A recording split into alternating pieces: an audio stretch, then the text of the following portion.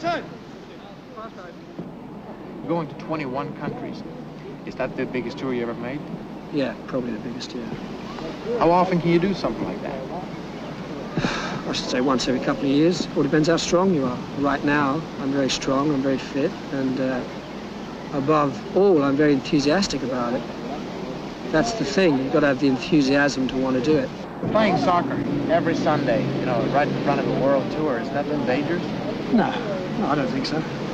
These legs are made of steel, they'll never get broken. Scottish legs? Yeah. But I'm well insured too. When you play with these guys, do you think they back off just to leave you alone so they don't... No, just the opposite. I think they tackle me as hard as they tackle anybody else. The secret in not getting hurt is to go in and get the ball 100%. If you start backing off yourself, that's when you get hurt. That's what my father told me, and I've never been seriously hurt playing football all my life.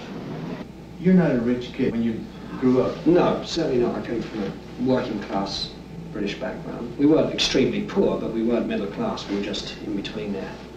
Do you think that has, in a way, made your mentality for your success?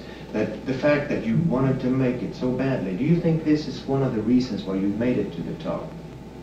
From where I came from anyway, there was only two ways of getting out the street, and as far as I know, there still are, and there's becoming a professional footballer or joining a rock group, you know. That was the quickest way out. And you chose both? I tried football first, and I went to singing. I was a footballer for about 3 weeks, I think, a professional footballer. Would you have made it as a football player? No, because I didn't have the commitment. I knew it then. You know, I loved the game, but I couldn't stand the training, you know, which I still don't like training. I hate it.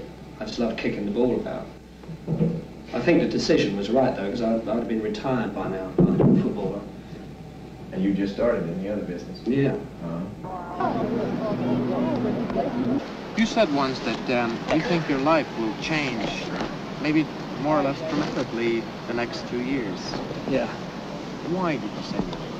Well, I know it's going to change. I think we all change. I don't know whether it's going to, in which way it's going to change, but I feel there's a change coming on. You know? I feel I've changed in the last year. A great deal. Can you describe it?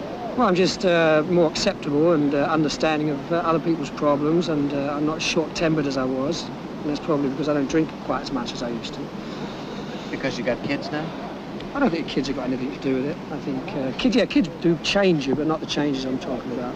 I think it's just, you know, just growing a little bit older. That's all it is. Do your kids mean everything to you? Yeah, I would say so. I would say yeah, absolutely everything, the wife and kids. I don't think anything would get in the way of them. They come first, in other words.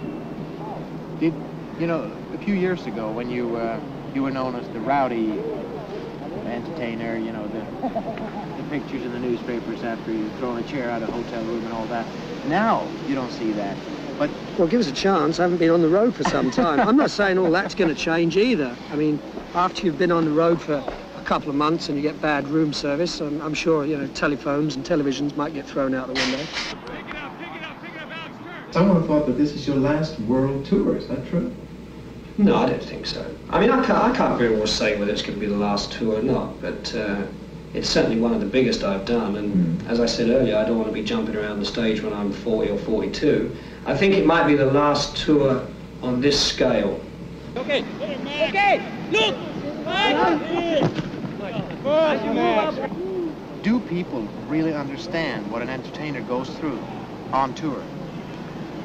No, I don't think they do, really. It all depends how you pace yourself. I don't think that generally the public don't understand what it's like to be on tour.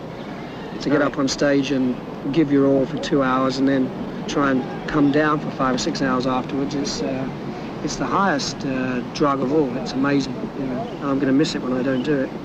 That's if I ever don't do it.